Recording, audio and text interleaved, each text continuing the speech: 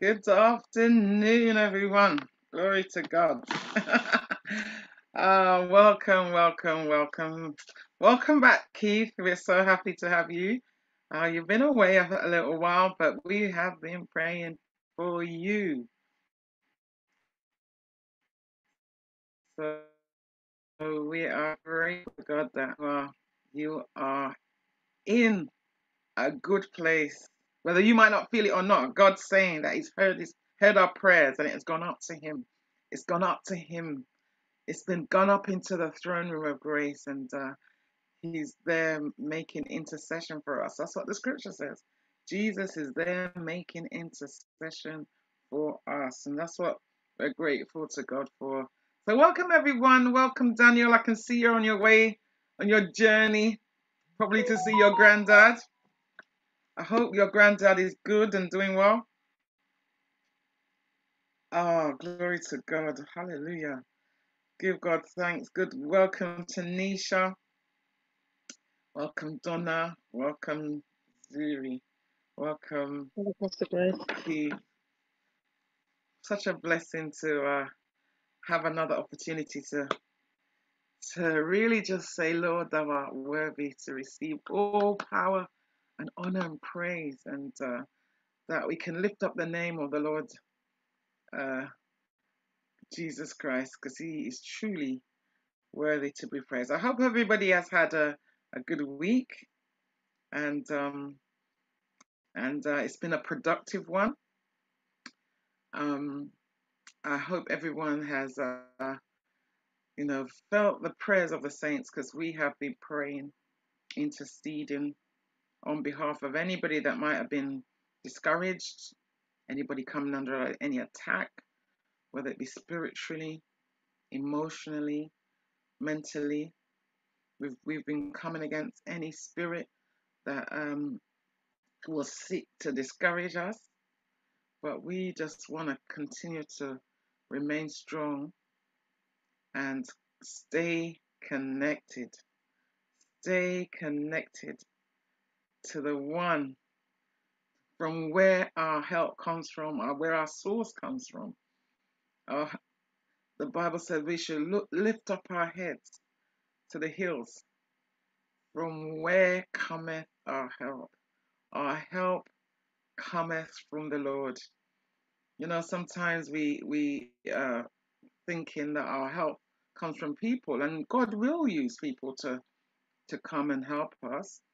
But ultimately, it's the Lord that will drop something into their heart.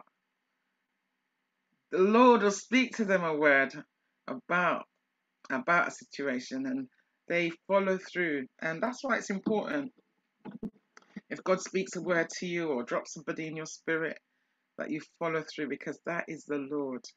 Welcome, Tamara, just joining. Glory to God. Good to have you. And we're just going to worship the Lord. Keith, if you can just bless us with another worship song, and we're going to continue to worship the Lord.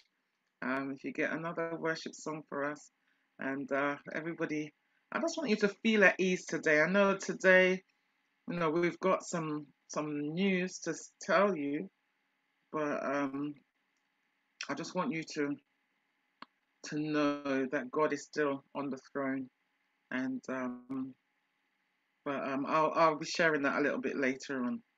So glory to God. Keith, if you've got another song to minister to us, we're so Pastor Grace, yeah? Sorry to interrupt. It's just me, Donna. Daniel's put a prayer request. He said he's got a prayer request. He's put that in the chat. Daniel, are you available to let us know what your prayer request is? Are you able to speak, Daniel, or not? I'm just looking for it now. I typed it in the thing.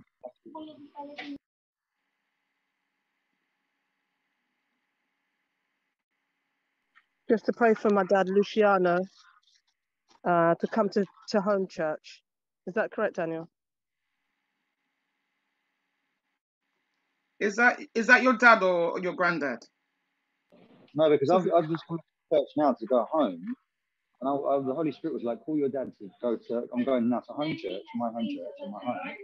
And I just called him and he was like, no, no, no, not coming, no, no. And I kept saying, no, you're coming. And he kept saying, no, that's no, you're coming. No.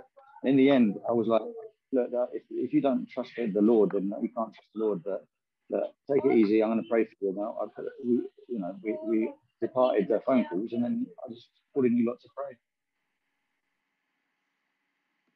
Okay, definitely, Daniel. We would just ask the Holy Spirit to touch his heart. The Holy Spirit we can't force anyone to do anything if they're not willing, but God is the one that will touch their heart, and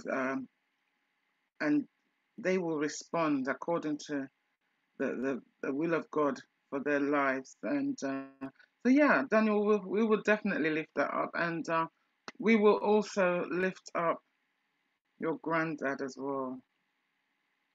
Your granddad, we have been praying for him, and we know that he's over 100, and he's had a fall.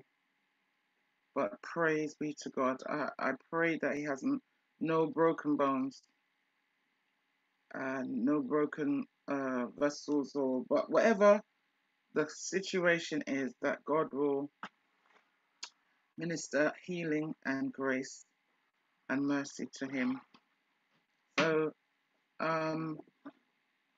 we'll pray before Keith ministers that song to us.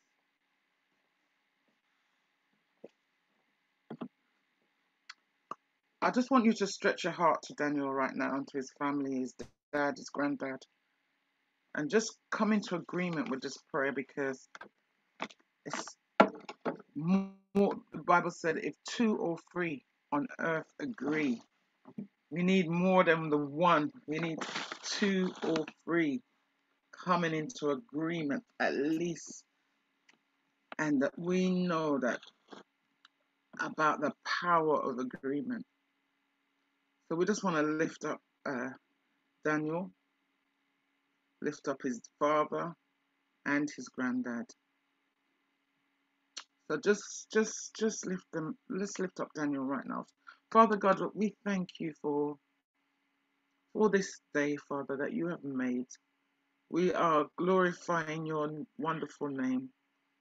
We are so grateful to you, Father God, for another opportunity that we can come together. And Father, we know that, Father God, where there's unity, there is strength. Father, you said that's where you command a blessing. So, Father, we pray for a spirit of unity this afternoon that will be of one heart, one mind, one desire. And Father, our desire right now is to really just come before you in thanksgiving and praise to your name, Lord. And Lord, we ask you to remember Daniel right now, at this time right now. I lift him up.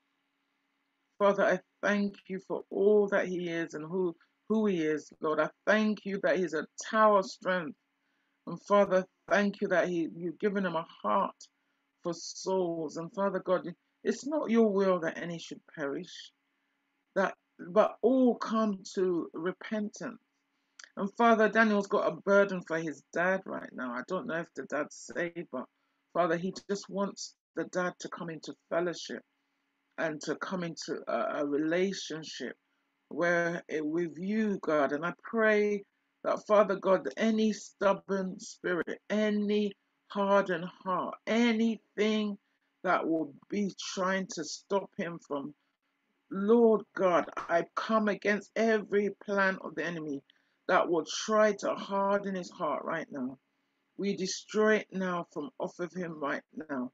Father, we call his name Luciano. Will be released now from every grip of the enemy right now in the name of Jesus. Loose your hold, Satan, from off of his life in the name of Jesus. And Father, we just lift up Daniel's granddad to you, Lord God. We know that, God, he's had a fall, but Father, he's still alive, and we give you glory that, Father, you preserved his life. And I pray for a supernatural healing to take place in his body right now, where anything has been dislodged or shaken up, or anything that has been bruised or harmed, or any part of his body that's hurting at this time, Lord. I pray that, Father, you will continue to pour out that supernatural healing to his body, from the crown of his head right down to the sole of his feet. We speak strength to his body, to his bones, strength to any bruise or any battered part. Father God, I speak strength to his heart, his arteries, his lungs. Father, his breathing, whatever has been affected, Lord, I speak divine health to him right now, that you raise him up. Father, I commit, Father God, the rest of this service to you, Lord. And anybody else that's having any infirmity in their body, any pain, Father, anybody that's having anything of their body hurting right now, Father, whether it be, Father, emotional hurt, whether it be spiritual hurt, whether it be physical hurt, Father, we come against that pain right now in the name of Jesus. We come against that confusion right now in the name of Jesus. Father, we come against every plan of the enemy to really trap and to hold us down. We command a release now in the name of Jesus Christ. Father, I thank you, God. We continue to pray, covering over each one of our lives, Lord, that you protect us from all harm, all danger. Father God, I pray in the mighty name of Jesus that you continue to hold us up and to sustain us, Father God. Even though we might be going through tests and trials or issues, no matter what the problem is, Father, we know that you are very mindful of us. And Father, we just want to say thank you, Lord. Thank you, Lord. Thank you, God. Thank you for all what you've done in our lives and all what you're going to do. Father, we know that, God, you are a good, good Father. And Lord, you care so much for us.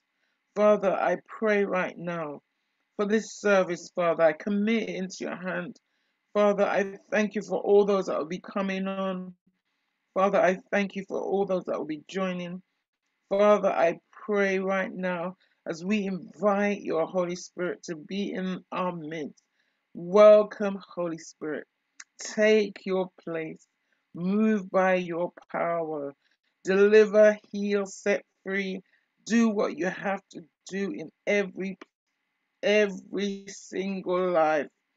Father God, we commit every single home to you. And Father, every extended family member, Father, in the name of Jesus. And Father, we ask your Holy Spirit, Father God, to minister to every hurt, every spirit of loss, every spirit of grief, every spirit of sorrow, every spirit of disappointment, every spirit of lack. We destroy every one of those spirits now in the name of Jesus Christ. And Father, we release your peace and release your abundance, release your grace and your mercy to be multiplied to us. Father, in the mighty name of Jesus, we pray. Amen. Hallelujah. Hallelujah. Hallelujah. Just want Hallelujah. to Praise be to say God. welcome to those of you that are just joining. Good to have Mother Brown on. She hasn't been on for a while. For a couple of weeks we haven't seen you, but good that you have joined today, and good to have Maxine, Charmaine, Mikhail, Zuri, Tamara, Tanisha, Daniel. Oh, we got two Tamaras. Dinah, God bless you all, and Chris, welcome. I'm just gonna hand over to Pastor Chris. He's gonna actually let me just read something. I've got a scripture I want to read. Let me just read it, and it's from It's from 1 Corinthians chapter 1. Actually, 2 Corinthians chapter 1. I'm just going to read a few verses from here. And then we're just going to be blessed by this word today.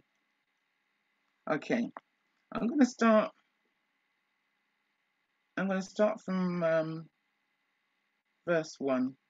2 Corinthians chapter 1. Paul, an apostle, a special messenger, personally chosen representative of Christ by the will of God, and Timothy, our brother, to the church of God which is at Corinth, and to all the saints, that's God's people throughout all of Achaia. Verse 2, grace to you and peace. In brackets it says inner calm and spiritual well-being from God our Father and our Lord Jesus Christ. Blessed, grateful to be praised and adored, be the God and Father of our Lord Jesus Christ, the Father of mercy and the God of all comfort. Verse 4, who comforts and encourages us in every trouble, so that we will be able to comfort and encourage those who are in any kind of trouble, with all the comfort which we ourselves have been comforted by God. Verse 5, for just as Christ's sufferings are ours in abundance, as they overflow to his followers, so also our comfort, our reassurance, and our encouragement and consolidation in abundance through Christ.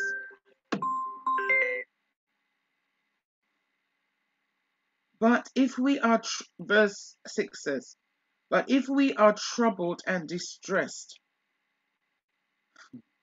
it is for your comfort and your salvation.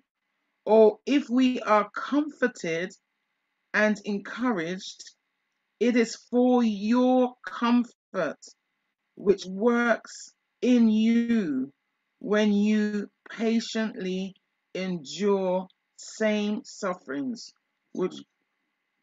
sufferings which are that we experience. And I'll just stop here at verse 7.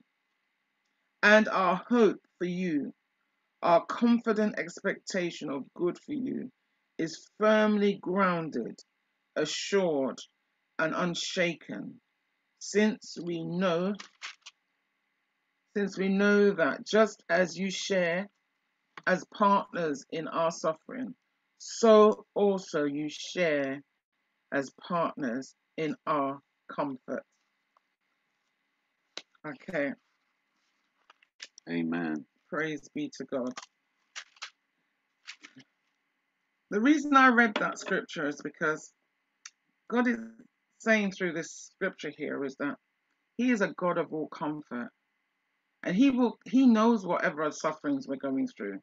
And when we experience the comfort of God, and God is saying, we are now able to offer comfort to other people with that same comfort that we've received. Now we're able to share with our brothers and sisters that same comfort that we have been comforted with. So I just wanted to just ask Pastor Chris to just make this announcement that I said I was going to share about a brother or sister, some news that we had recently, just last night. Hallelujah. Praise be to God. Greetings, everybody. Again, we're here on another Sunday, and we're here to rejoice. in all things we give God thanks. And sometimes we hear news that ordinarily will not be what we expect. But one thing we have to know is this, is that when someone is in a relationship with God and they've made Jesus their personal Savior and Lord, that their future is sealed for eternity. And one I just have to share with you that one of our dear sisters has passed on to be with the Lord, and that's Pansy. And for those of you who don't know Pansy, you might not know her in person unless you've actually been at the tent meetings or actually been with us when we were attending services in a building. But she's a dear sister, one that I know and one that I have known for about, I would say, about 25, 30 years. And I had the pleasure of praying with her mother. Her mother was miraculously healed, having been written off. In other words, she was assigned to her death, and God extended her life for 2.5 years. I had the privilege of, sharing something at a burial, a tribute. I also had the privilege of burying a brother, again, someone that I know, not as much as the rest of the family. But Pansy, she recently, We prayed for her we prayed for her a because she few was, weeks ago when she was traveling to go to Jamaica. And we've just had news just late last night that Pansy passed away while she was in Jamaica.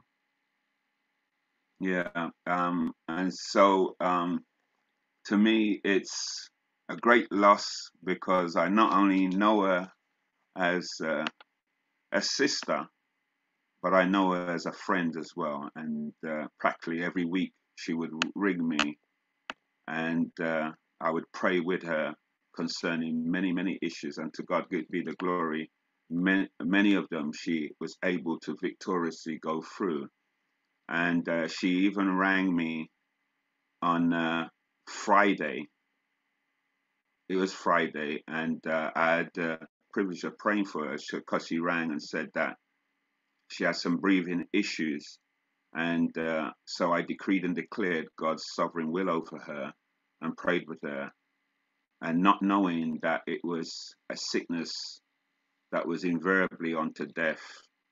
I heard yesterday that she actually passed away, and I heard very late yesterday, almost midnight. And as I said, it's impacted obviously the whole family, and even Grace and I, because as we said, we always continually kept in contact with her. And so we know that God is a God of comfort. And all I can say is that one of the things we can desire so many things in our life.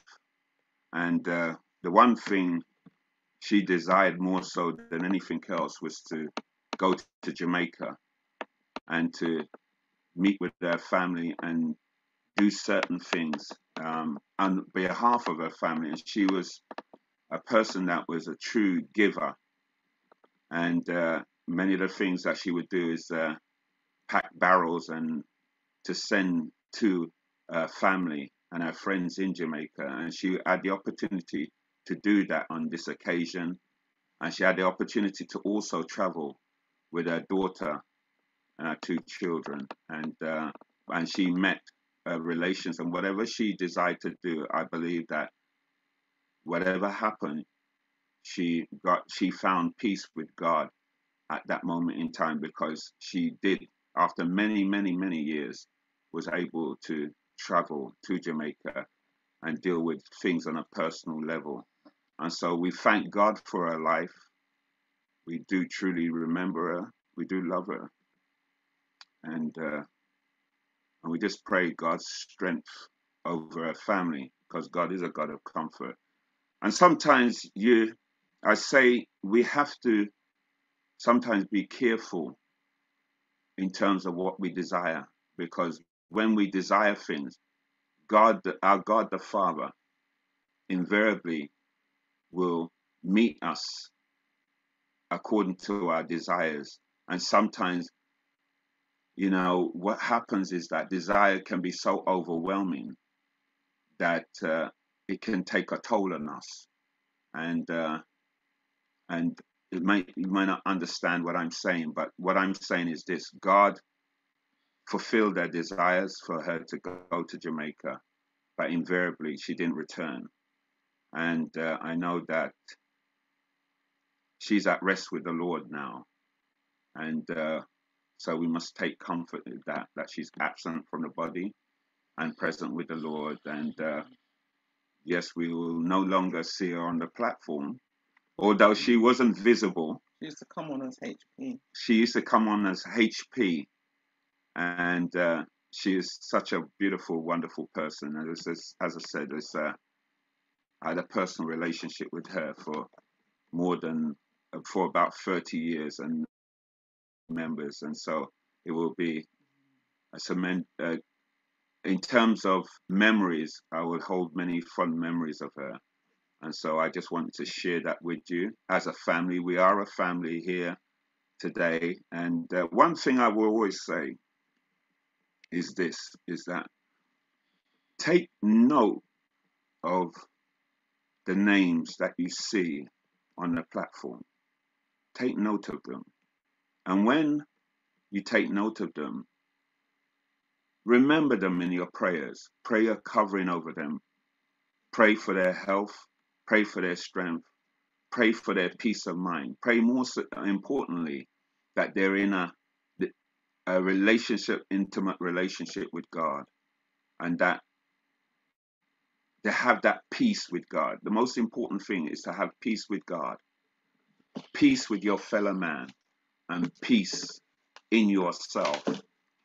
And just pray those prayers of blessings over them, and be assured that God, when his time comes, he will call them home to glory, and they will be at peace in the presence of him. So I thank God today, and bless you, each and every one of you. It's a news that came to me as a shock. As I said, I spoke to her on Friday. And so... Those that's just coming on, Master and Raphael, don't know. Okay, for those that are coming on, Marcia and Raphael, Jennifer, just wanted to share some news that our dear sister in Christ, you may have met her on occasions at the tent meeting, but it's Pansy, and she has passed on, and she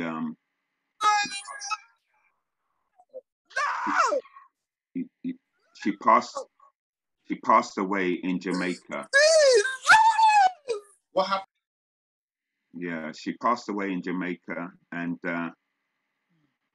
it's not with overwhelming sadness. I will miss her immensely, but it's one thing I know is that God met her at the point of her need at that time, and her overwhelming desire was to go to Jamaica to see her family, see where she was born, where she intended even to visit from time to time. And but God, whatever the timing of it, is taking her home. And so I will, as I said, always miss her as a person. So bless you. And I just want you to be of good cheer, because when we receive news like this, it might seem like doom and gloom, and it is not, because we rejoice that she's celebrating in the presence of Almighty God.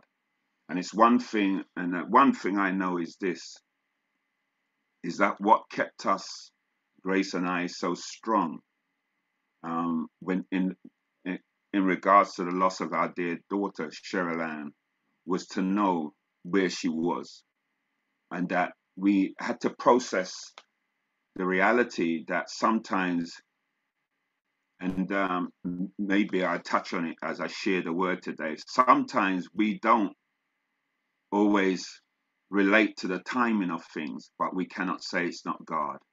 And because God is sovereign in taking in terms of life, the breath goes back to the Father. We have to recognize that God is in control. And so we celebrate Cheryl Ann's life, and we continue to celebrate Cheryl Ann's life, not because of the fact that we don't miss her, but because of the fact that we miss her. But the fact is this, that we know that she had completed her assignment here on earth. And even as parents, we believe that there's so much more that she needs to accomplish posthumously, even in her loss, even in her absence, even in her death. And so God has laid so many things on my heart in regards to Cheryl Ann, and you won't believe it. And the time I will share it in terms of through what Cheryl Ann's lost, what she's able, and the kingdom is able to gain. And so I thank God for any life that has come into contact with, and knowing that they love God. And so bless you, each and every one of you. And thank you for your continued prayers and support. And remember to pray one for another. Pray one for another. Cover one another. It's so important. If anything, love one another. Be practical. Let your love be real and a sincere thing. And, whatever you can do, if it's in your power to do it, and your ability to do it, do it. Because, sometimes when I officiate funerals, I am a little perplexed because sometimes I know the history of the family, and then what happens is on that day, there's an outpouring of emotion, and there's flowers and things that people will buy, and they lay sat beside on top of the grave, a hump. And I think so much effort is taken into celebrating the life after death, but not whilst they're alive. And I say to you, appreciate every person, every loved one that you have, family member, appreciate, do whatever you can do in your power to do it while they're alive, because when they're gone, many do regret that that they didn't do things that they were able to do.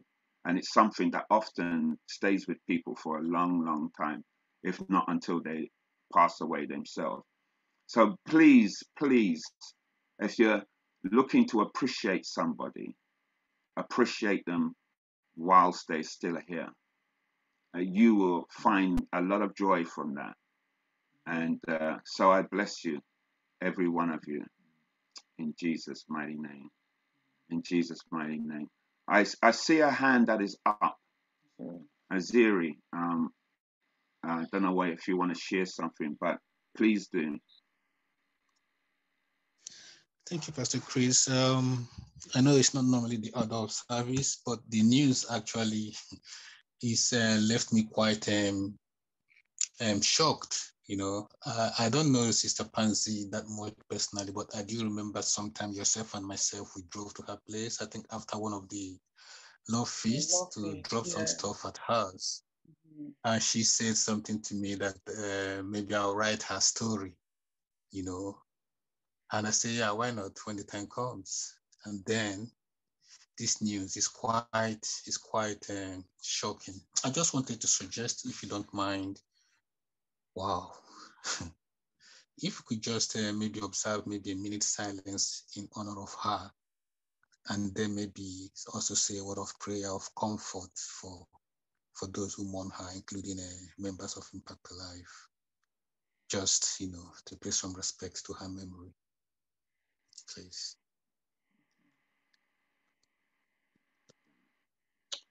Oh, thank you, Zuri. Yeah, Zuri was sharing that when we had the tent meeting, Pansy was the one that always volunteered to do the fried fish. She did absolutely beautiful fish, and she contributed. That was her contribution to do the fried fish for the love feast. And I remember, as Zuri was saying, on this occasion when we had the anniversary, we were short of, what was it, lighters for the Schaefer dishes to actually warm the food, and it was Pansy that rang at the 0 minute to say that I've got a whole set of lighters. Come and pick them up. And Pastor Chris, you can share what happened when you and Joey went to Pansy that day. When you went to Pansy to pick up the lighters for the thing, it saved the actual day. Do you remember? Praise be to God. I thought Grace was going to continue the story. So. I wasn't there, so no, it's just that I'd spoken to Pansy and during the week, and she said that she had given out lighters, and what it was is that the person was supposed to return it, but she never returned it. She actually used them all. Said that she was going to replenish it, and she never did. And so I left it like that in the week, and people had promised to supply us with lighters. But the reality is this, is that on the Saturday when we was having the event, something prompted me to ring Grace. And the real story is told that Grace was in the area.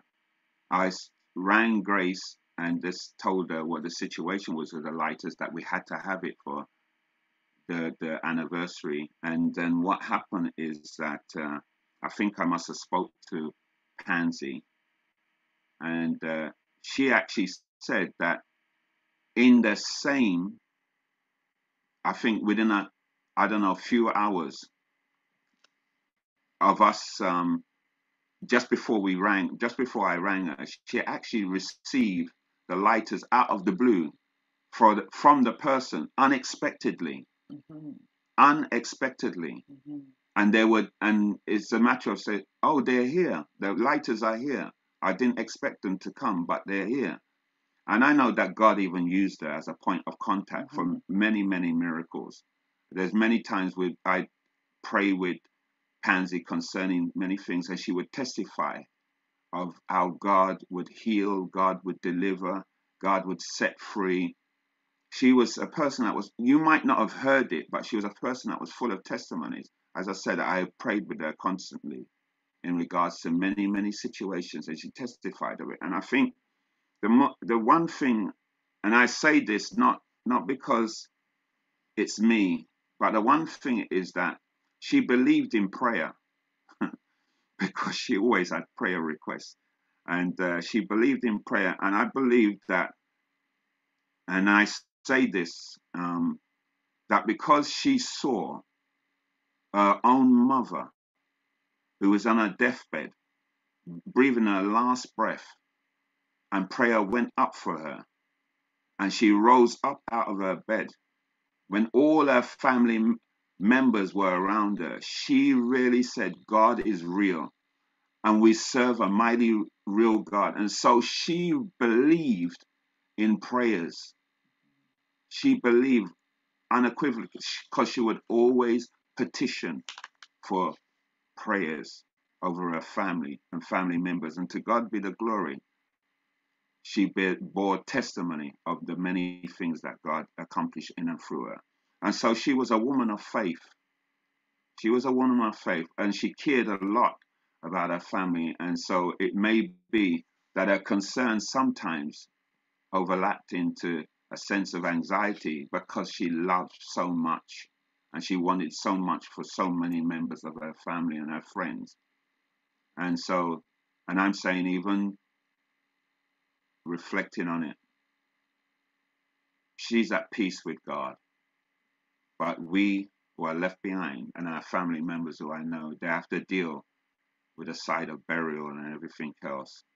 So I just want us to observe just a minute's silence on behalf of, just for those of you, it'd be difficult to, if you didn't see her in the flesh, to remember how she looked like, but just remember that we prayed about 3 weeks ago that she was traveling to Jamaica, and she was so happy, looking forward to her trip, and we prayed for for safe journey mercies, and that she would have a safe return. Well, that prayer was met. She did arrive safely, but she hasn't returned yet. But apparently, her body is going to be flown back to England. So we pray a safe arrival of her body to come back to England, because all her grandchildren and all her kids are here in the UK, and the funeral will be conducted in the UK. So yes, let's just observe a minute's silence on behalf of our sister. She's one of our family. She's one of our Impact Alive family. She was not one of the ones that were very vocal, but she was always on, and she did. Her computer would just have HP on it. She wasn't always sure how to type her name in.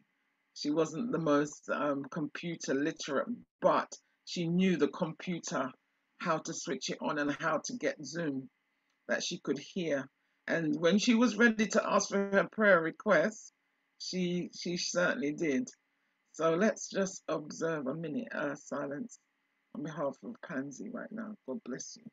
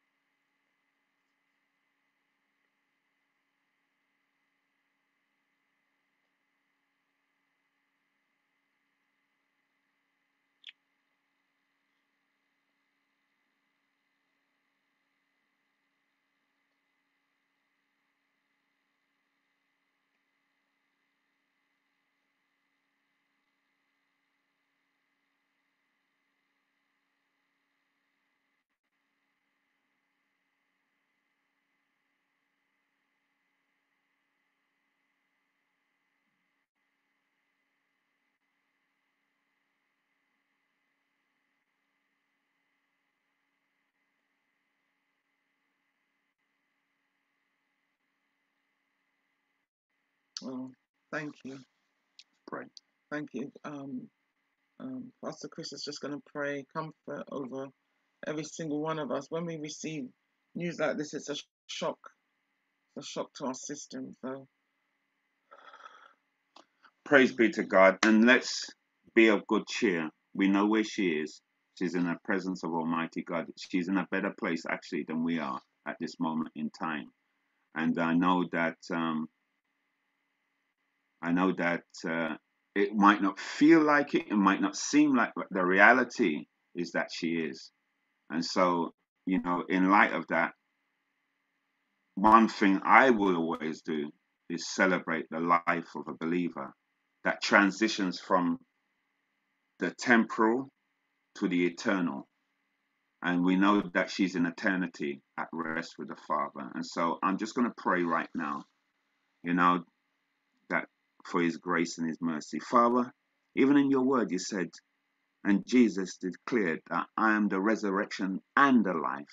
He that believeth on me, though he were dead, though he was was without life, though he might not have a future, though he were dead, yet shall he live. And Father, we know that we have life in Christ Jesus. And Father, we have an eternity to look forward to, eternity of bliss and eternity of rest. But Father, for those of us that are left behind, we will always feel the absence of that person. Not that it's a sense of love, but the absence. And I know the reality of that with my dear daughter, Cheryl Ann.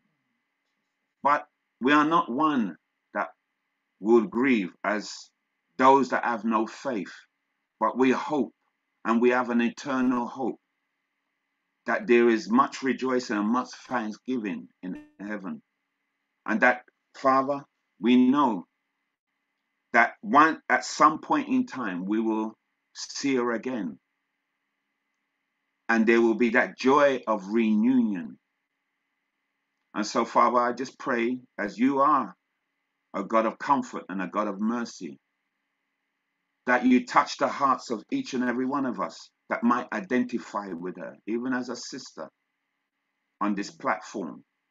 I pray that you will give us peace and even speak to us in this time right now concerning our relationships, near and far, our relationships, and know that you, Father, are not slack concerning your promises, for you wish that none should perish, but all should come to repentance, come to a point of acknowledging your Son as Savior and Lord, and have that intimacy of relationship with him. And knowing, Father God, with the intimacy of knowing you, that peace will be multiplied to us. And so, Father, we thank you, and we pray that you strengthen the immediate family and the extended family at this time. Children, 2 children that she has left behind, grandchildren. Father, we pray your comfort over them right now. And we pray, Father, that you meet them at the point of their every need, that they will not lack for anything concerning your purpose and your will for their lives, for financially, materially, even as they plan, even in the sense of all the funeral arrangements, the recovery of the body, everything, Father God, you will take full control of. You will be the captain at the helm of at the front of that ship, steering every decision that they make. Father, you are sovereign and you are Lord. And I pray, Father God, that no evil will befall the family in respect of this great transition of a dear loved one right now, Pansy. But Father, that even through death, life will spring forth, that many will testify out of this seed that has been sown, that they too have come to know you and an intimate and a personal relationship. And so, Father, we thank you for all your goodness, for all your kindness, and for all your mercy. Father, strengthen us this day, and we continue to give you thanks and praise for all that you have done, all that you're doing, and all that you're about to do in our lives. Father, we thank you for everything concerning our dear sister Pansy. In Jesus' name, amen and amen. Hallelujah. Thank God. Praise be to God. Before we continue, I'd just like Keith to just minister that song that he has ready. If anybody wants to share a tribute or anything afterwards, you can feel free to. God bless you. Praise be to God. Praise be to God. Thank you, Keith, for that song. And it's appropriate. Praise be to God. I don't know if anybody wants to share anything at this moment in time. in reflection, or just a word of encouragement, or just to even pray in respect of what has been shared this afternoon. But I'll leave it open, and if not, then we can sort of continue with the service anyway. But praise be to God. Anybody want to just share anything in light of what has been shared this afternoon? Hallelujah. Praise be to God. Well, look, thank God this is the day that the Lord hath made. We should be glad and rejoice within. And as I said, we're not of people that we mourn, but we rejoice in the transition of our loved one. And there's so much that I can say about life itself. I mean, I've been to so many funerals recently. I'm just thinking, my God, I was our funeral on Friday. I think I was at a funeral the week before, and I just there's so many people that are passing, and it makes me reflect on what is true life. Is life about desiring or just having a tick box that we tick off everything that we feel that we deserve, or is it about being in God's perfect will? And you know, one thing is that we have to know that we're in the perfect will of God. What God desires for us is the best place to be. And I just, as I'm here, I'm just going to share briefly what God said to me and shared with me. Of a truth, when I heard the news, I I couldn't speak for a minute, and it's not often that I haven't got anything to say, but I was, even Grace sort of exclaimed, "What is it? What is it?" Because she thought it might be my mother, you see. And I said, "No, it's Pansy." And the reason being is that yesterday I was celebrating someone's birthday, and Camera's not on.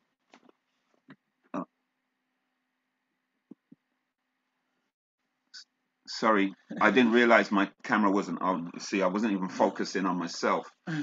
But I was at a birthday yesterday, and the thing is, whatever happened is that Grace had hold of my phone, and she had put it in her bag. But during that time, so many people were contacting me in regards to the passing of our dear sister, and I didn't see it.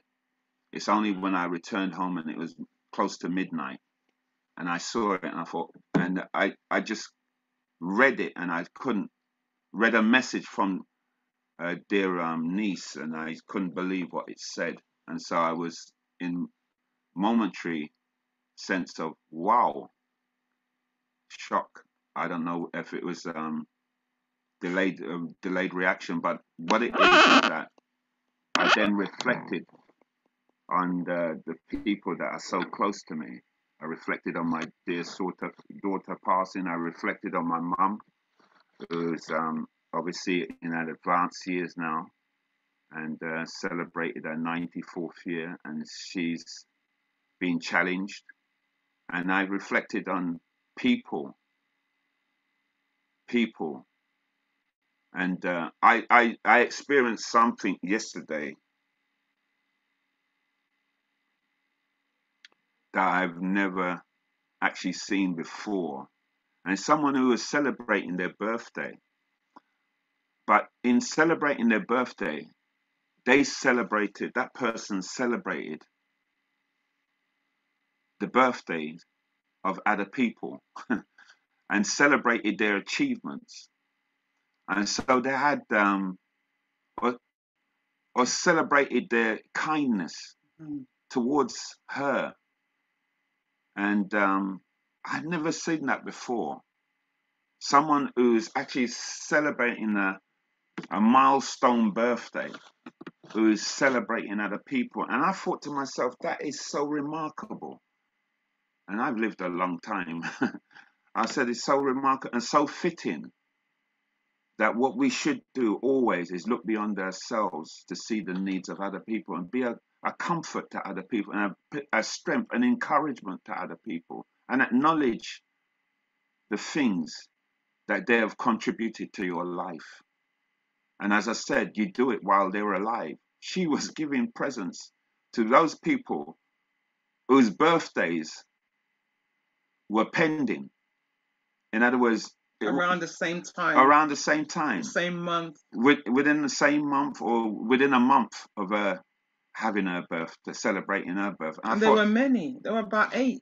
There were about 8, and she was given a cake to each one. Given a cake to each one. That's remarkable. A cake to each person. And then she was also giving out flowers, and she was giving out thank you cards. And we received a thank you from her. And I'm not saying because of what we did, but, she appreciated us as being a pastor to her. She's not on at the moment, but it's such a blessing to see love.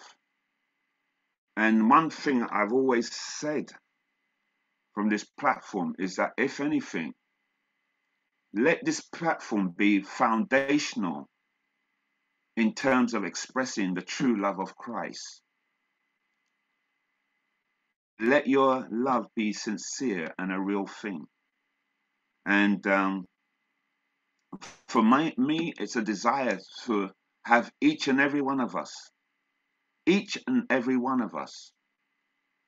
walk in the love of God, walk in fellowship with God, walk like God himself. You might say, what you're talking about?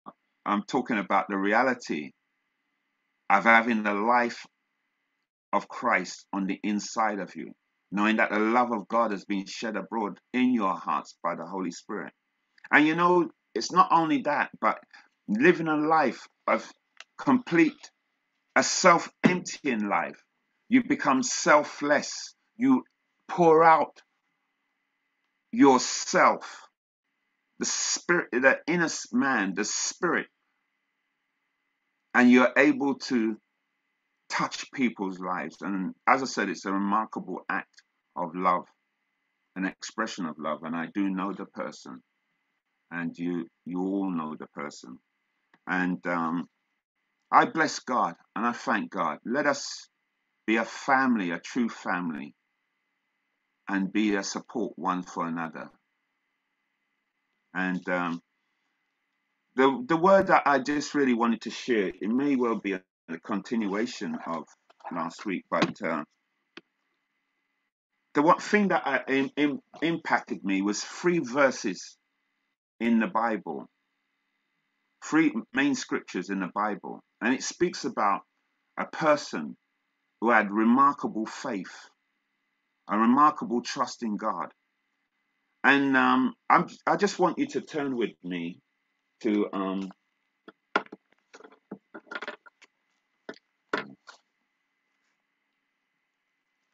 Genesis, chapter 5, and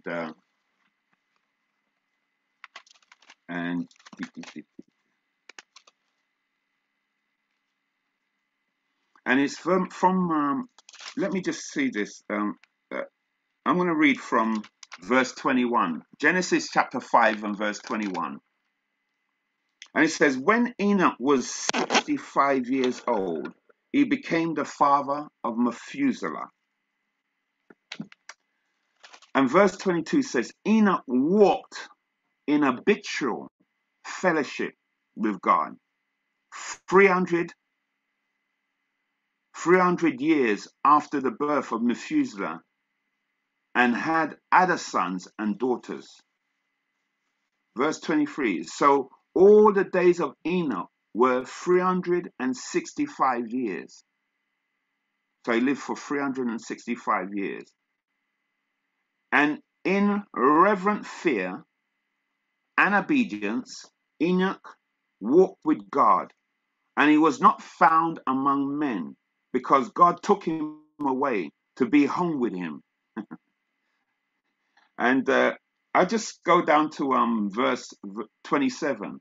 So Methuselah lived 969 years, and he died. So one was taken home, Enoch, who walked in habitual, it was natural for him to walk in habitual fellowship with God, to the point he had such a union and such deep, intimate relationship with God that God said, forget death, forget that one. You're not going to taste that. I'm just going to translate you into my presence. In other words, beam me up, Scotty. I don't know if you watch Star Trek, but in other words, he never experienced death because of his relationship, close relationship with Father God, Jehovah God. And it showed me some things about God himself, how he looks on us as his children. And it's all about love and obedience. It's all about reverent fear. The word of God says, work out our own salvation with fear and trembling, with reverence unto God. For it is God that works in us, both to will and to do of his good pleasure. He works within us, and he constrains us and he prompts us to do his will, to walk like he walks. He compels us to love like he loves. And you might say, well, how can that be? We can develop that relationship through continually being obedient to God's word. And I've spoken about that. We can continue to build a relationship by putting God first, putting aside our own personal ambitions and putting God's kingdom first. We have to be kingdom minded. We have to be God minded. We have to be Christ minded in everything we do. In other words, it's not just about having a tick box and ticking off all the things that we desire in our life and then saying, God is good, I have a testimony. But it's actually about emptying yourself to God's perfect will. And so what you're doing, you're allowing God to operate and move through you whatever way he wants to, irrespective of whether from a human perspective it seems great or it seems like the worst thing that you can ever experience. We have to know that if it's in Christ, it is perfect. If it's God's will, it is perfect. And even in suffering, we know that we can walk in the perfect will of God. Even in suffering, know that there is an eternal reward that is awaiting us if we remain faithful to God and we love God with all our hearts. It doesn't talk about the life of Enoch, but in those three scriptures of the Bible only afforded to him. But in those three scriptures, he has accomplished something that probably only one other person has accomplished, which is never seeing death, being translated into the presence of God because of the relationship, the intimate relationship he has with the Father. And just to show you something, he was 365 65 years old when he died. Let me say something. Being blessed of God isn't about longevity of life. In other words, longevity of life isn't about how long you live. It's about your divine purpose in God. Methuselah lived to 969 years, which is a whole lot more, about 3 times the length of time that Enoch lived. But it says nothing about Methuselah's life. It was a life of fellowship and intimacy that spoke more, as far as God was concerned, than the fact that I lasted the longest on this earth. I'm just showing you something. And so we have to know, and to tell you the truth, what is it so remarkable about Enoch? He walked in faith. He walked in complete trust in God. And you might say, how is that, Chris? How is that? Because it's mentioned. He's mentioned as one of the pantheons of faith in Hebrews 11. And I believe it's in Hebrews 11 verse 5. I'm just going to go there quickly. It's verse 5. And from the Amplified,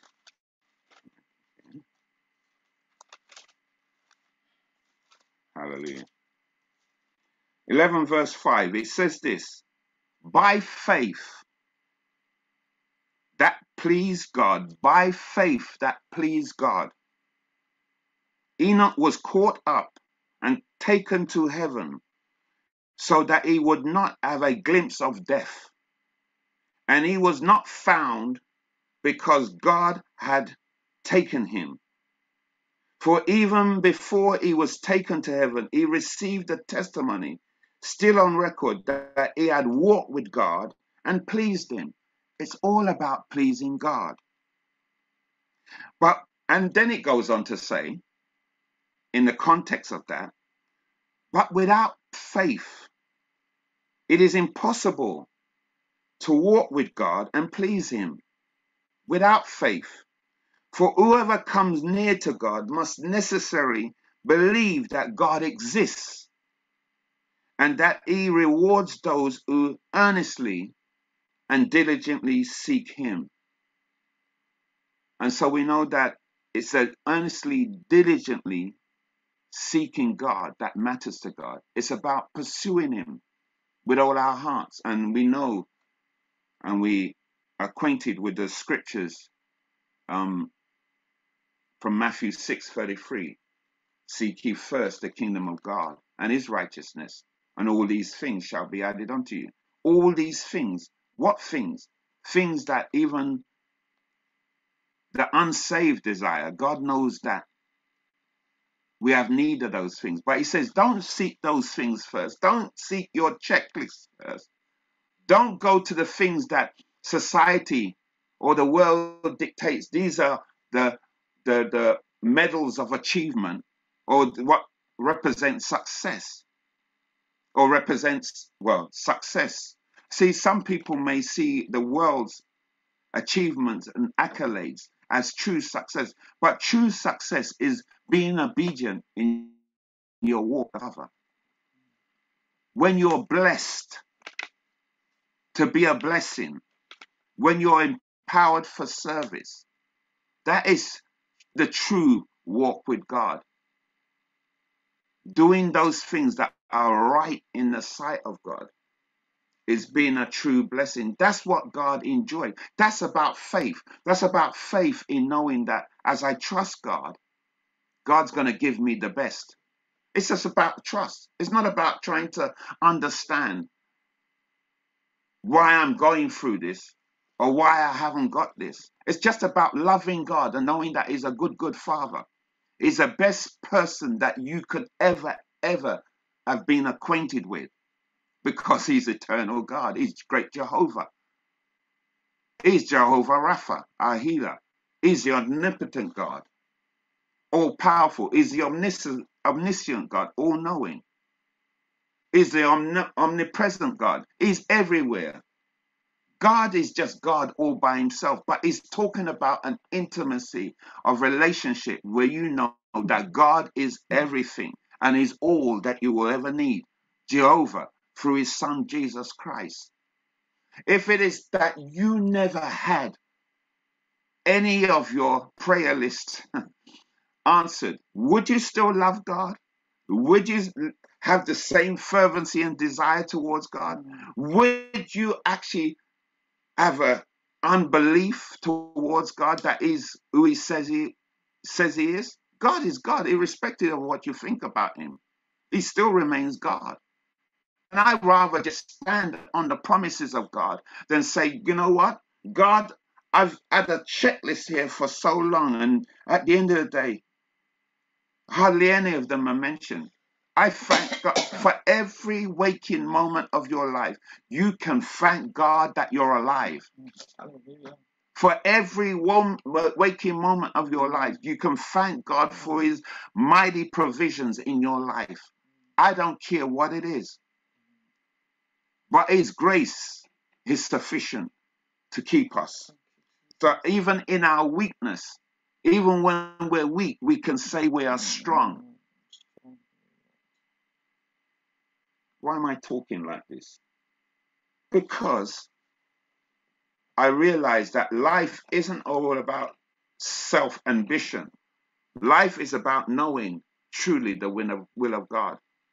And you know something? God bless Grace.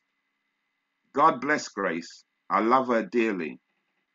But you know, as a woman, and I know as a woman, she would desire many things.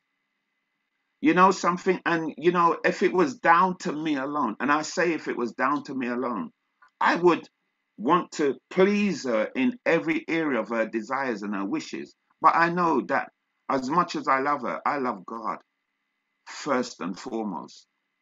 And there are things that we have sacrificed as a couple that I know that if it was based on my gift and her gift alone, we would have them. If it was based on selfishness, we would have them. In other words, not seeing needs of just blocking our eyes and saying, nope, this is on our tick list. We have to have that. We're going to buy this. We're going to get that house. We're going to acquire that business. And if it was down to our self-ambition, you know, and we talk about being focused, we would have those things. But it's not about that. Because one thing I do know is that everything God has desired for our lives, according to his will, is always made supernatural provision for us. And it's not about, you know what, I went and studied for this. I went and trained for this. I went and paid for this. It's about, God, you did it because of your great love. And it was a miracle that it happened. So we can only testify of God's goodness and his grace. It's not about the education. It was never about that. Look, I've been to uni. Yes, I've achieved a lot of things, but it's not about that. It's about obedience, more importantly, obeying God's will for your life, coming into alignment with God's will for your life. That's the most important thing. We got to weigh it. Look, even as I'm talking here now, I thinking about Paul. Paul was, rather than me talk about it, let me just go there. And if we just go to Philippians,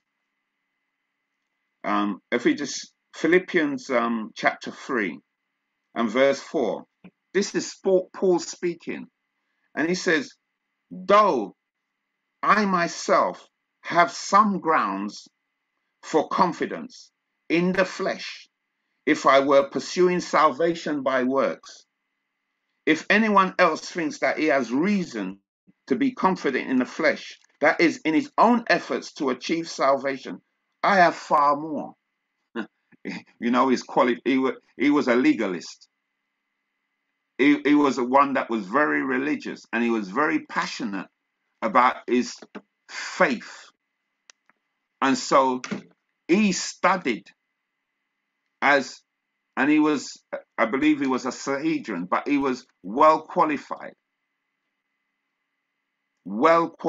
in so many different areas. And he says this in verse 5, circumcised when I was 8 days old, of the nation of Israel, of the tribe of Benjamin, a Hebrew of Hebrews, an exemplary Hebrew, as to the observance of the law, a Pharisee. He was a Pharisee.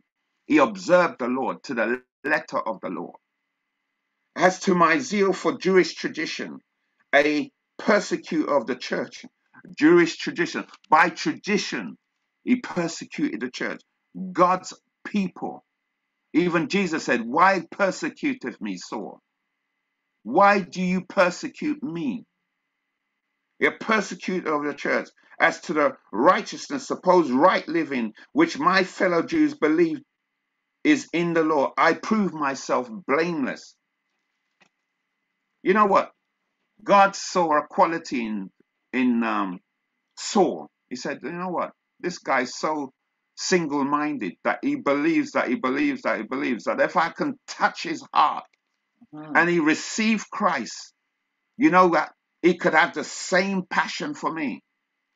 And here he is expressing the same passion. The same passion that he had as regards to all the things that he achieved in his life. He's now sharing that passion of knowing Christ.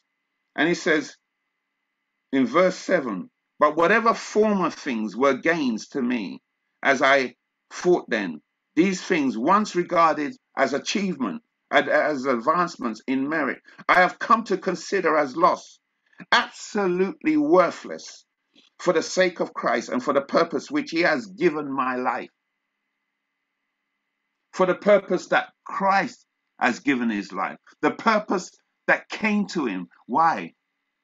Because of the love of Jesus Christ. It wasn't about his qualification. It wasn't about his status. It wasn't about his recognition. It wasn't about his fame. It wasn't about any of those things. It was about what Christ did in and through him. That was the most important thing. And so it was important for him to be obedient to Christ and to do the will of the Father. And he says here, but verse 8, more than that, I count everything as loss compared to the priceless privilege and the supreme advantage of knowing Christ, Jesus my Lord, and of growing more deeply and thoroughly acquainted with him, a joy unequaled. Let me tell you something. A joy unequaled. I'm not talking about happiness. Many of us, we talk about accomplishing things that will make us happy. It's momentary. It's fleeting. We have desires in our flesh that will be momentary. The desire is there. You conquer, and then the desire is gone, and there's a sense of emptiness. What was all that about? It's not that great a deal. But here it is. In knowing Christ, Jesus my Lord, and growing more deeply and thoroughly acquainted with him, a joy unequaled. For his sake, I've lost everything. He says he's lost everything. Could you afford to lose everything for the purpose of doing God's will, for loving Christ, for loving God? I have lost everything that he esteemed as being dear to him, as being a vital necessity to him, as something that he would hold up as a trophy. He lost all of that for Christ. For his sake, I have lost everything, and I consider it all garbage, rubbish, so that I may gain Christ. I may gain Christ. How do you gain Christ? By putting all these things, personal things, secondary. How do you maintain peace, true peace and joy? Through intimacy with the Father and the Son, Jesus Christ. Christianity is very simple, but we complicate it because we will hear a lot of things and a lot of messages about go get it, go do this, go. There's nothing. They are nothing in comparison to just loving God. Love is expressed. I spoke about yesterday. Faith without works are dead, being alone. You show me your faith, and I show you my works. Your work has to be tangible in the presence of God. It has to be an active faith. It's about if you know that you love God and you have faith in God, anything happens, you still have faith in God and trust in God, because nothing shall pluck you out of his hand. You are in the security, divine security of God. So what are you worrying about? Cast all your cares upon him. Why? Because he cares for you. Be anxious for nothing, but in supplication with prayer, with thanksgiving, just make your requests be known unto God. And the God of peace, hallelujah, the God of peace will present himself. What are you agitated for? Why are you agitated? Could it be a trust issue? Could it be a surrender issue? Have you really given everything to God? Look, you got to count those things that be not as though they are. In other words, when God is ready,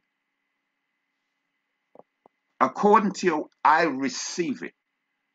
Look, just receive that is best for God. On behalf of God, just receive the best that God wants for your life. It's a plan. It's not the plan of man that will be fulfilled, but it's a plan of God for your life that will be fulfilled. And you've just got to know that. So when God is gracious enough that even when you ask for a fish, he will not give you a stone. He'll just say, I love you so much. Here you are.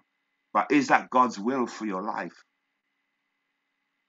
Is that God's will for your life? It's important that we have that relationship with God. And I'll say a lot of things. Many people won't like me talking like this because you know what? Not that again. It's not about relationship again. It's not about fellowship again. It's not. Look, that's the only way you have security in God, when you put him first. True security comes in knowing the Father and the Son, Jesus Christ, and knowing that you are completely emptied to his will. And so what does Paul continue to say? And let me just read verse 8 again, going down. But more than that, I count everything as loss compared to the priceless privilege and supreme advantage of knowing Christ. The supreme advantage. There's a supreme advantage of knowing Christ. And I'm not talking about reading the Bible and knowing the script words in the Bible. I'm talking about an intimate relationship with God, knowing him. That word knowing is, you can relate to even having intercourse. You become one because of intimacy with the Father and the Son, which gives you the great peace that we all desire. Great peace, a peace on the inside that nothing moves you. Yes, there might be momentary a reaction, but you know something? The peace of God is umpiring my soul. And he says, keep calm, son. I've got it for you. I've got it. I've got your back. I've got every situation that you're going through. I know what's going to happen because of your faith, because I want to do exceedingly abundantly above that which you can even ask, think, imagine, or even dream, according to the power that works in you. Relationship, love, love, love, love, love, love, love, and love some more. Be emptying Don't quantify your love. Be giving. Be giving. And he says, and may be found in him, believing and relying on him, not having any righteousness of my own derived from my obedience to the law or its rituals, but possessing that genuine righteousness which comes through faith in Christ, the righteous which comes from God on the basis of faith. So everything comes from the basis of faith. Faith is your firm foundation. Faith. And faith is an active word. It's not a passive word. It's an active word. And without faith, it is impossible to please God. I like to close with 2 scriptures. And Jude 20:21 says this, but you, beloved, build yourself up on the foundation of your most holy faith. Continually progress, rise like an edifice, higher and higher. Pray in the Holy Spirit. Let me just pause there. Pray in the Holy Spirit means be led by the Spirit of God to pray. Now, if you're led by the Spirit of God to pray, you're going to pray unselfish prayers. Pray in the Spirit. So whether you're praying in tongues, whether you're praying led by the Spirit of God, in specific prayers, you're praying unselfishly. It's not about I, me, and myself. Pray in the Spirit. Be led by the Spirit.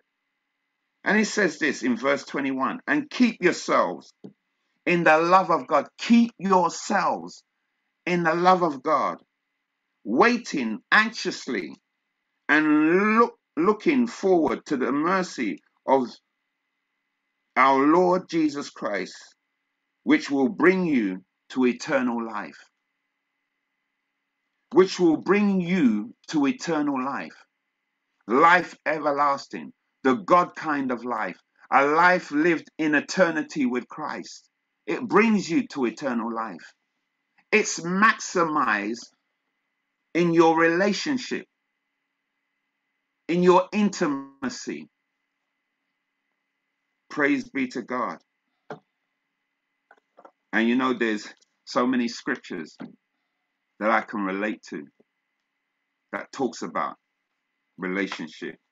Even going back to Philippians,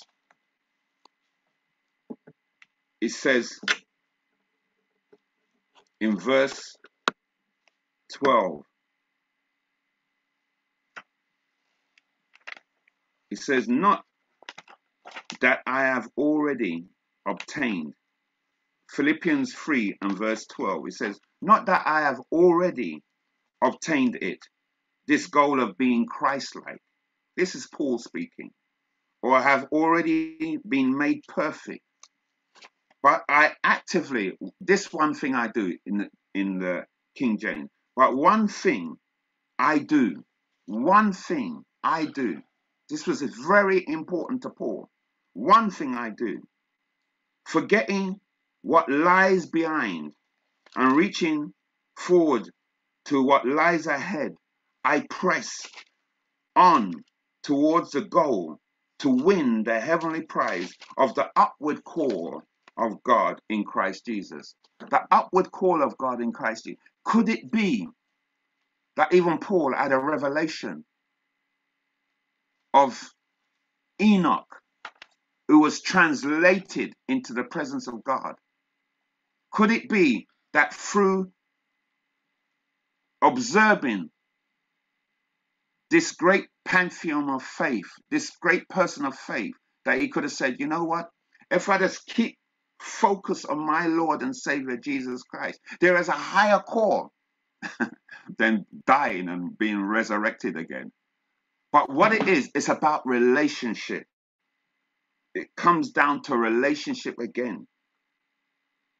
Forgetting those things, forgetting. Many of us, we don't forget things because we're always bringing up the past and saying, if this, if that, you that, you this. Let me say something to you. People, let me say something about the love of God. People can do the worst things for you, towards you. They can talk about you. They can lie about you. They can say all manner of things about you. But when the love of God is reigning in your heart and you purpose that, you know what, I'm going to live by the Spirit of God, but expressing the love of God as the love of God has been shed abroad in my heart, in your heart by the Holy Spirit. When you make that decision, you have to position yourself in Christ. Do you know that you can connect with that person, and it's though whatever they've done to you, it never has any weight or any significance over your life? In other words, it's like it never happened. I know that. I'm not talking hairy theory stuff. I know that through a fact that you can forgive if you will to. Because if you position yourself in love, in the love of Christ, you'll be able to drop things up. Things will drop up. The devil says, what are you doing? Don't you know what these people done to you? They have no right being in your company. I'm telling you the truth. But you know, the love of God just says, I love you, I forgive you. It's like it never happened. You're best buddies. Best buddies? What are you talking about? Yes, love your enemies. Bless those that curse you. Pray for those that despitefully use you. You're thinking to yourself, Chris, don't go down there again. I can only do so much. When people rub you up the wrong way, just be gracious. Forgive as Christ also forgave you. Release them. Release them to God. Let God deal with them. You'd be surprised. A weight of burden will be lifted off of you. But don't keep harping on the things that were done in the past. Even Paul said, forgetting those things which are behind and reaching out to those things which are before. I press towards the mark of the higher calling in Christ Jesus. God is not a God up there is waiting to punish you for every slip that you make, for every mistake that you make, for every sin that you make. He's not there waiting for that, but he's giving you enough grace and enough room to come boldly onto the throne of grace, that you may attain mercy and find grace, his enabling power, his loving kindness, his favor, his love to help in a time of need. God is there to meet you at your point.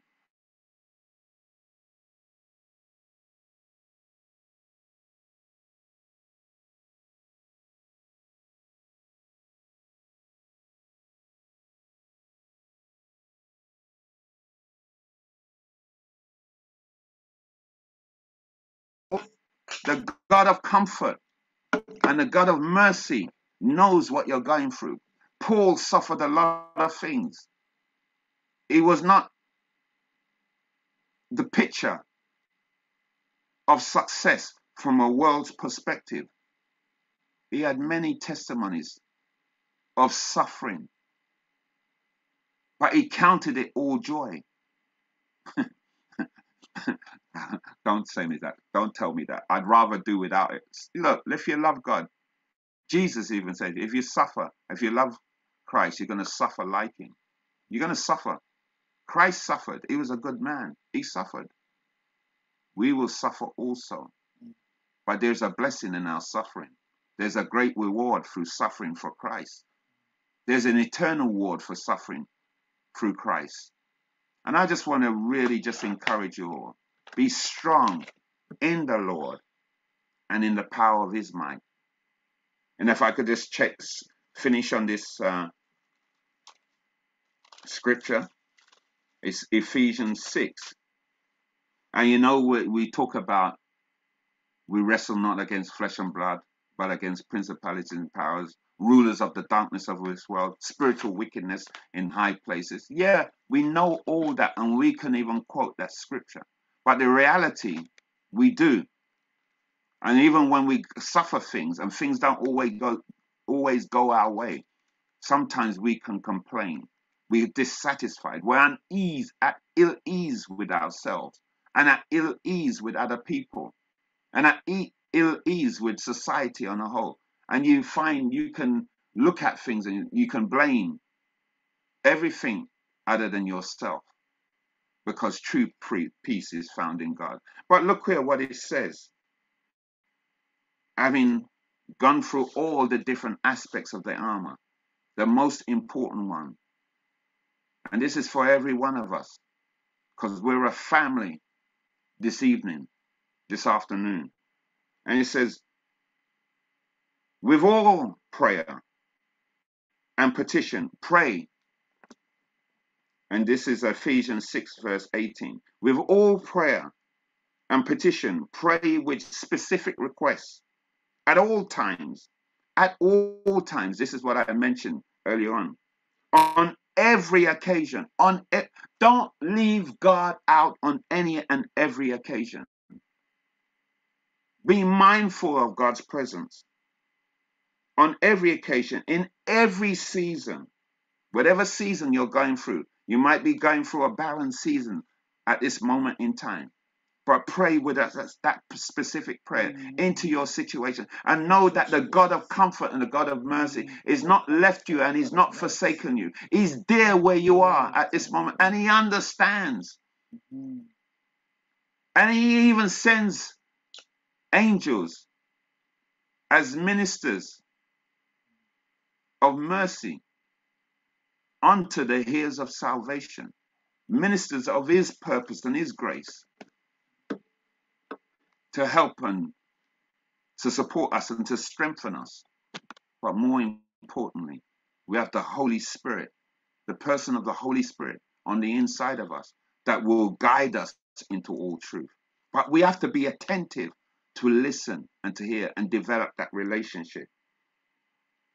And so with all prayer and petition, pray with specific requests. Specific. Be specific. Don't dilly-dally, or shall I say wishy-washy, and say, be specific. Know that you're in the Father's will and that you can decree and declare a thing and it shall be done in the name of Jesus. You have that authority. Decree and declare it and say, no, if it's your will. Once you're in God and you're having a relationship with God and you're loving, you put him first, you know it's in his will, because God will lead and direct you. Know that God will lead and direct you in every situation, give you the answers that is best for you. Remember, it's God that works in you both to will and to do of his good pleasure. Notice that any good thing God gives you is not there to destroy you, but to elevate you and enhance your relationship with him. And it says, on every occasion and every season in the Spirit. Remember, I read Jude 20, in the Spirit. And with this in view, stay alert with all perseverance and petition, interceding in prayer for all God's people. Or remember every person. Take a note of people on this platform, people that come on, people that are missing. Even I have to do that. I have to do that. Not even I, but I have to do that. If I haven't done it before, I need to do that because life is fragile. You could be here today and gone tomorrow. And it could have been your prayer, you standing in the gap for your brother and sister that may have preserved their life through your faith and your trust and your walk with God. Your walk with God is important to me, because when you pray the prayer of faith, as the word of God says, confess your faults one to another, pray one for another, that you may be healed, set free and delivered. Because the prayer of faith is dynamic. in all its working. It's dynamic. It does things that ordinary prayers cannot do. The prayer of faith. And verse 19 says, Paul said this. Paul, the great man of faith, he said, and pray for me, that words may be given me when I open my mouth to proclaim boldly the mystery of the good news of salvation, for which I am an ambassador in chains. Ambassador in chains. You know, you can be representing God and you're feeling like, boy, I can't do anything else.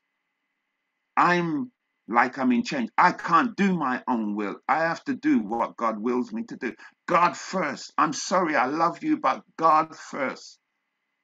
You're an ambassador in chains, the chains of love that constrains you to look beyond yourself and see the needs of other people. Selfless in everything. Remember, Paul became all things to all men that he might win them to Christ. That was his passion. That was his view. That was his vision. Winning souls for Christ.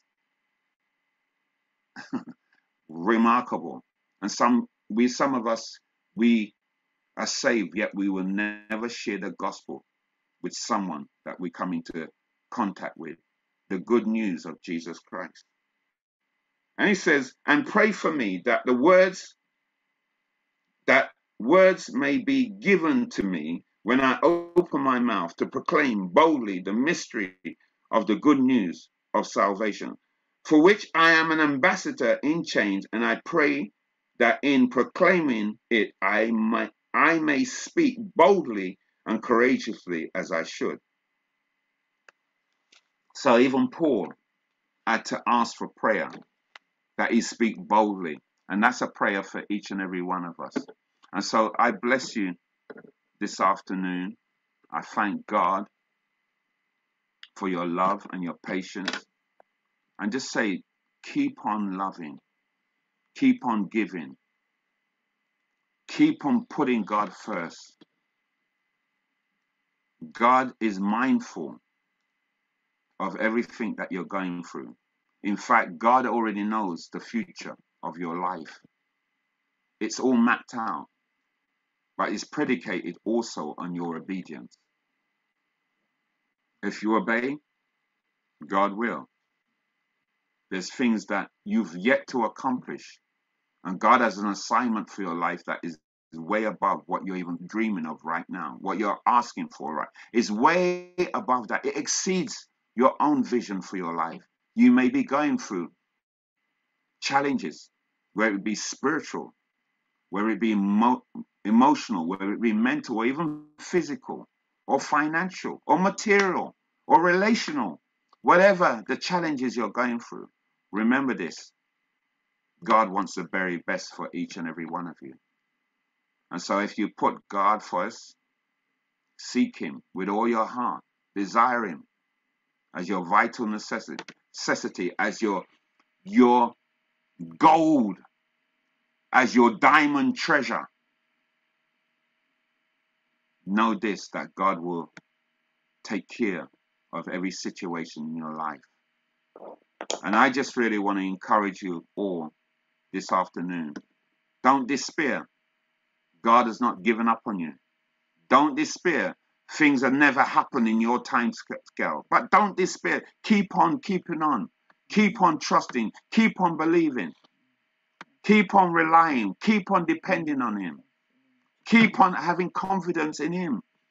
God, and I say it again, God has not called you to understand everything. He's just called you to trust him with all your heart. And as Proverbs 3, 5 and 6 says, trust him with all your heart and lean not unto your own understanding or your own insight.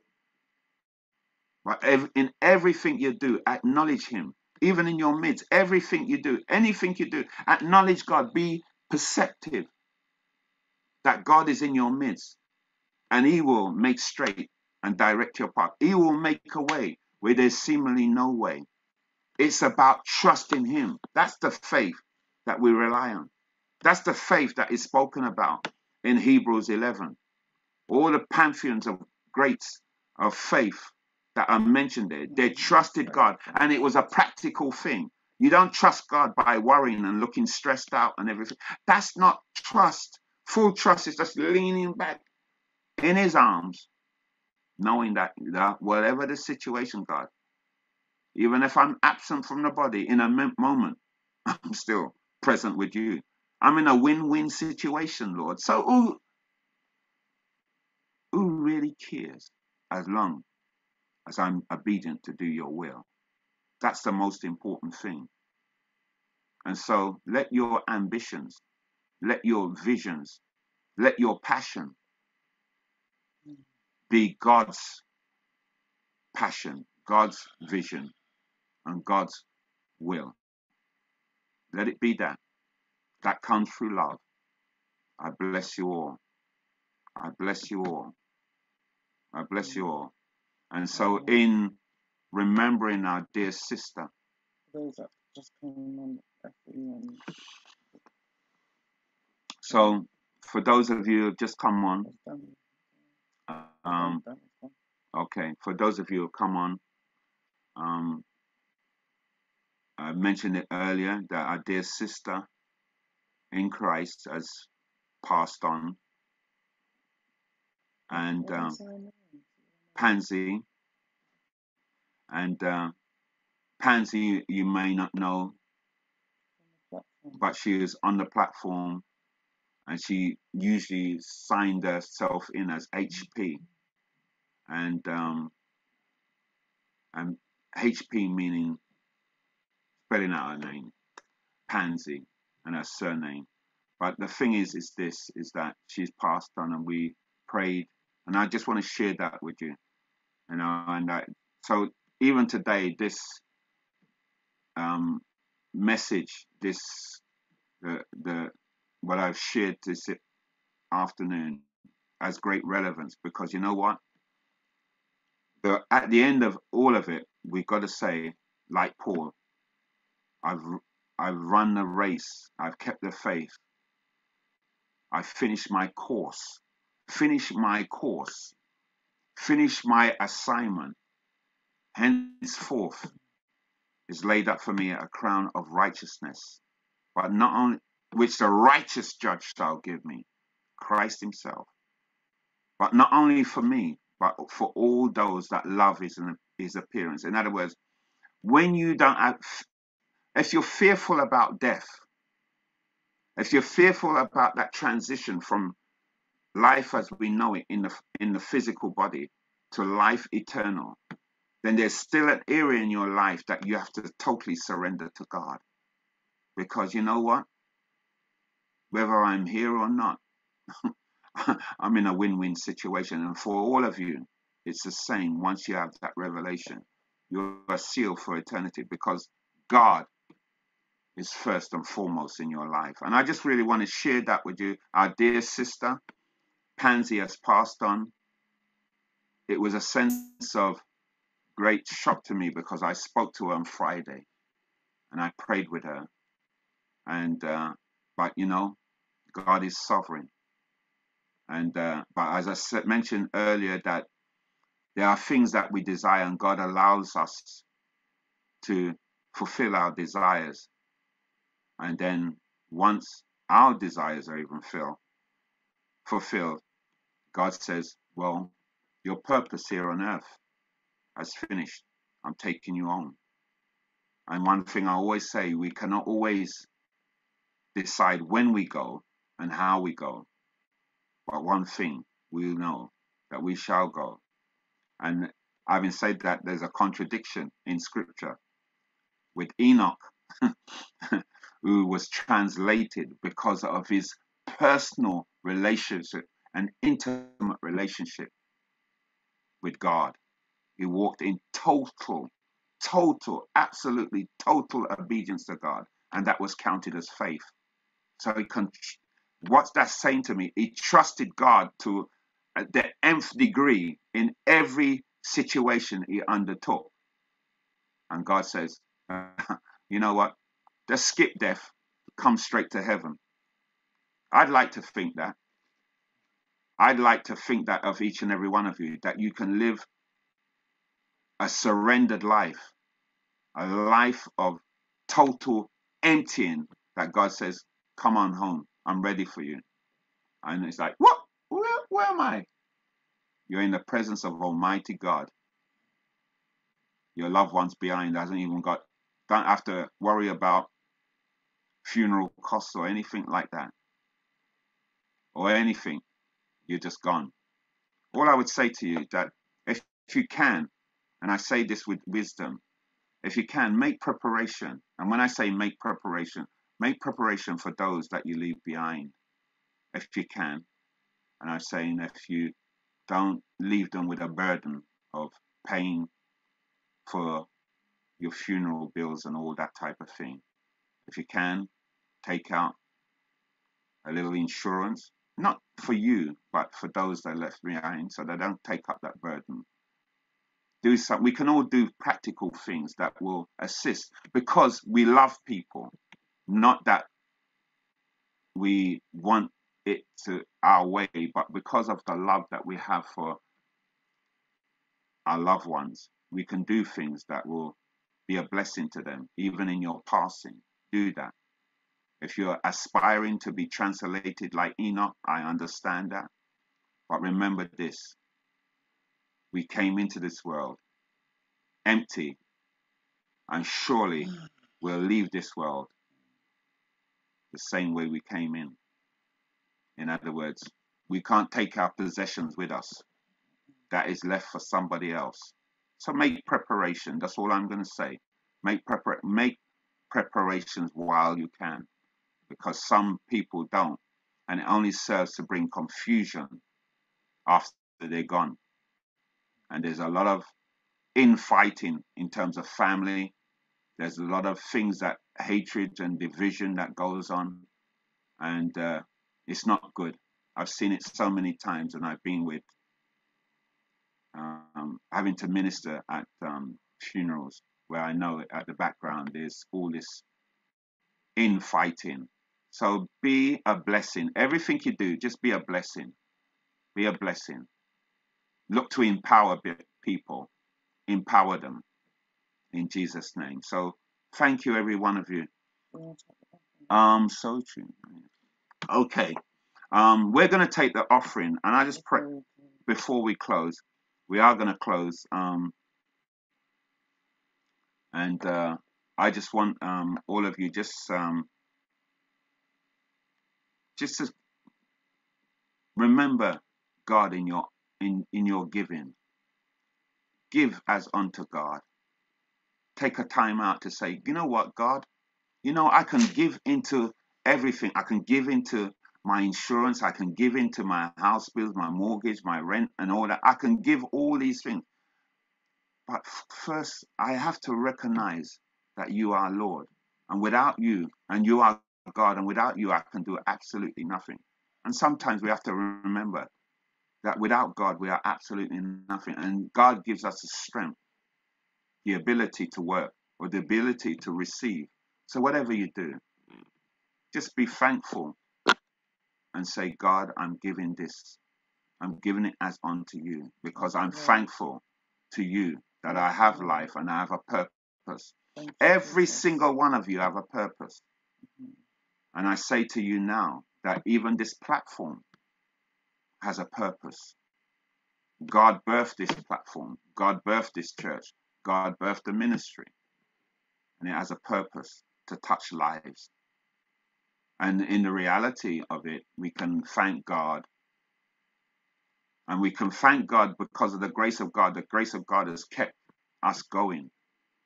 But we know that it is an opportunity for every one of you to sow into something that you believe is important, that we should continue to keep going by the grace of God. Amen. So I'm going to ask Keith to just minister us by song, and he's going to put the details up, bank details, and we're just going to continue to thank God. And I really love each and every one of you. And I say this today, that anything I can do by the grace of God, Grace and I, we will do. Praise be to God. So bless you. Bless you, every one of you. I'm just going to pray right now before Keith plays that music. I'm just going to pray. I'm going to pray for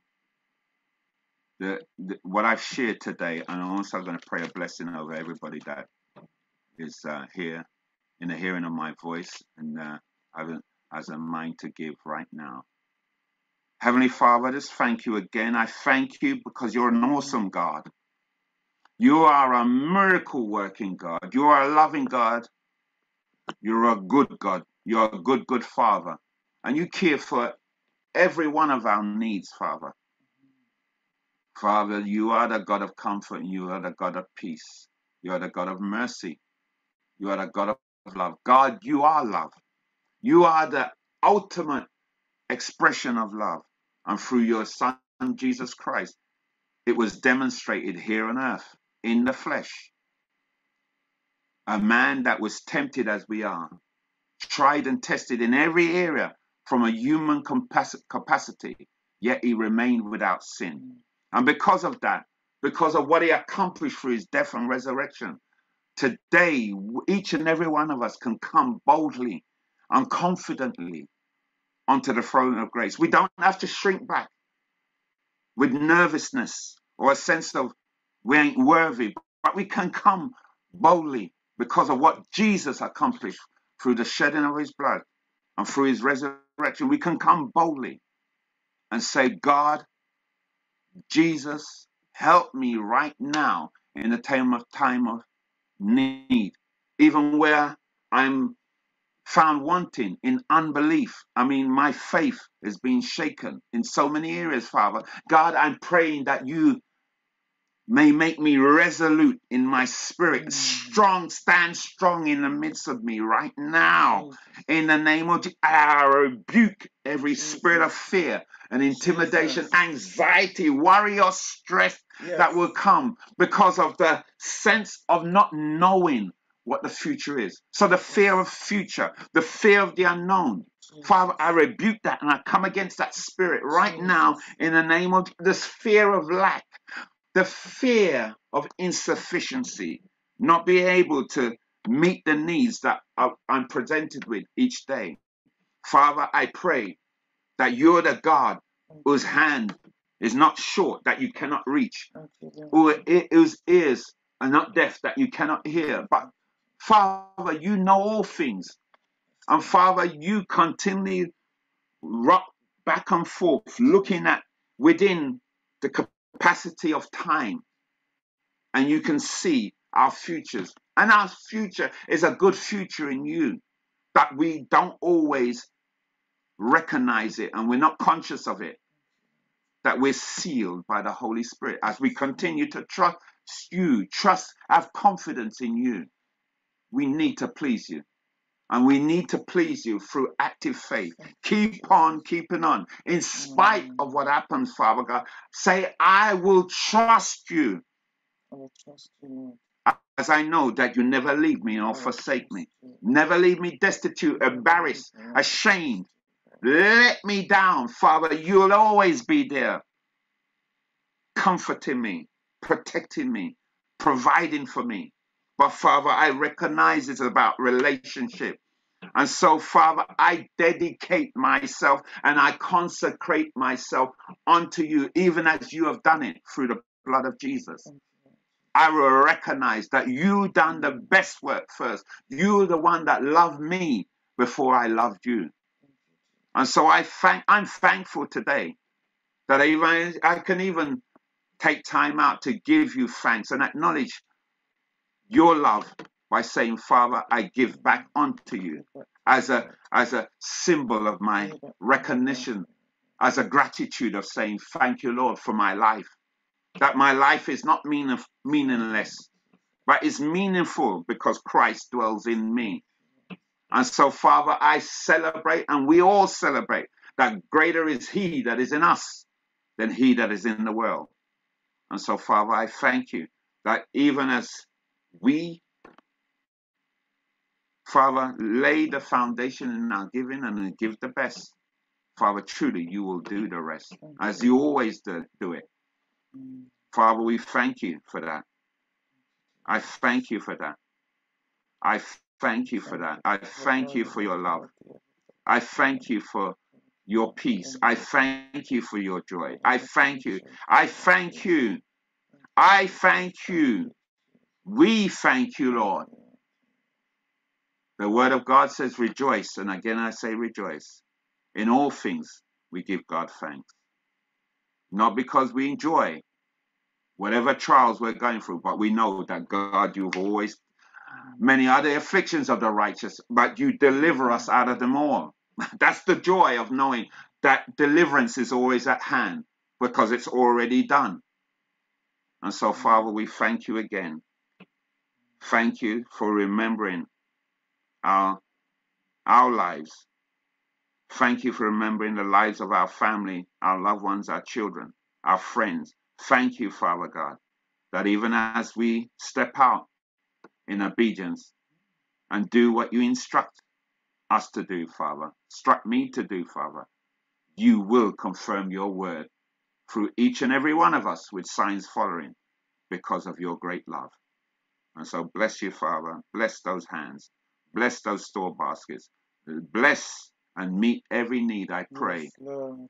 according to your riches in glory by Christ Thank Jesus. you, Lord Jesus. Father, we know Thank you, Lord. that our love and our faith is exemplified in action.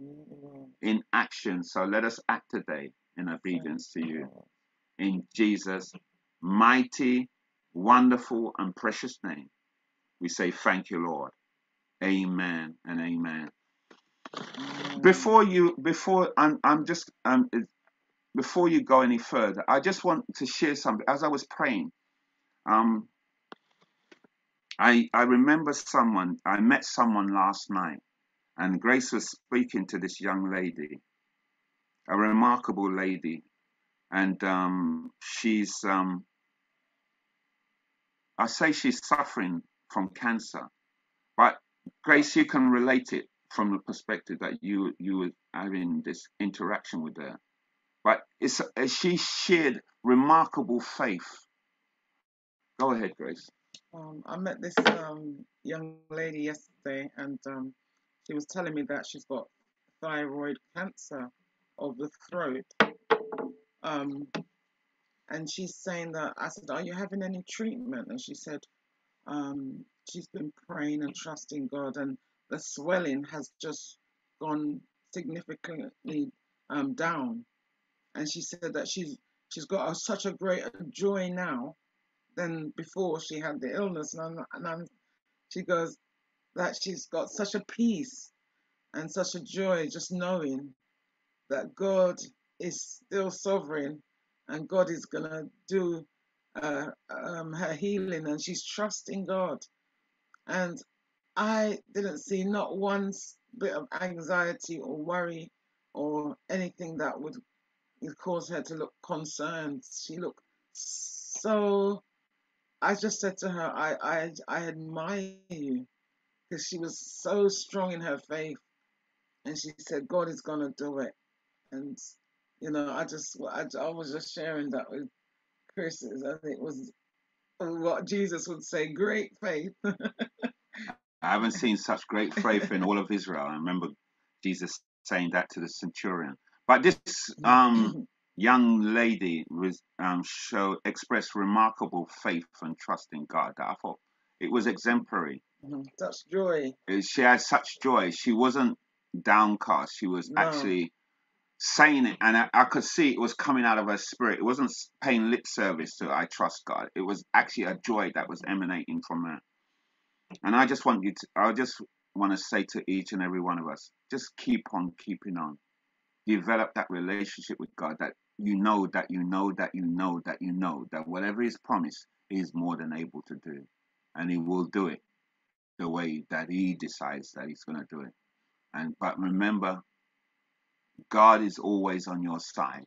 He's working in your corner. So bless you. I just felt I needed to share that because I was really moved by her testimony as she shared it with me also. And I'm just saying, God is still on the throne. And this person spoke about taking no medication, but standing on the word of God and the joy that and the peace that she felt or she knows that resides on the inside of her. And so it is possible to go through things that quote unquote man may diagnose over you or even confess over your life, but know this, that God is truth, Jesus is truth, and he's able to heal, set free, and deliver. So bless you.